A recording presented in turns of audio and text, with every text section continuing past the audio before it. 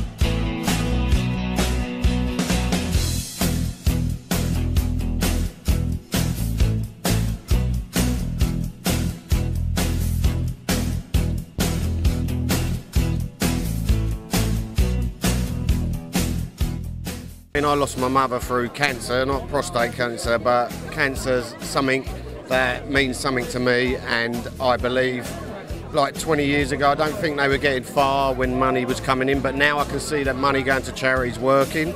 They're finding cancers now, aren't they, and they're curing it, so it definitely means something to me, and hopefully they raise a lot of money, and I know they are.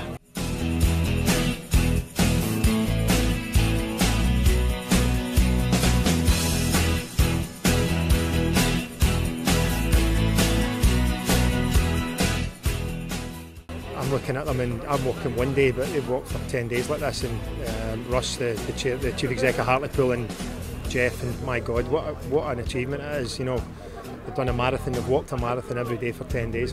We've only done one today, but the people at St Albans have been terrific that came out and cheered us on, and certainly looking for the people down at Vicarage Road to be there for us. Well, there we have it. What an afternoon it's been. The walkers, they've made it 26.2 miles from Kenilworth Stadium all the way here to Vicarage Road, where we'll be welcoming them across the finish line. Jeff Stelling himself, we'll be talking to him very shortly, and of course the Watford fans that have taken part this afternoon. Against all odds, isn't it? Well done, it was interesting when we have had every form of weather you could possibly have. We had a hailstorm, we had some beautiful sunny spells, and then the Watford monsoon broke just about as we entered the town. But other than that, it was great. We had a great day. We made really good time today as well. We had some really serious walkers in there, I think. So fantastic. It feels just great to be here. There's been a few friendships made, genuinely, and there was a couple of ladies walk with us that don't know anything about football, and they were saying how they were really touched by how we all had our team loyalties, but we'd spent the day kind of motivating each other, and it didn't matter what badge we were wearing. It mattered when we got here, of course, and it mattered when we started the walk, but there was a real team effort, and everybody helped everybody get through. There were some people that really struggled, and yeah, everybody, it didn't matter.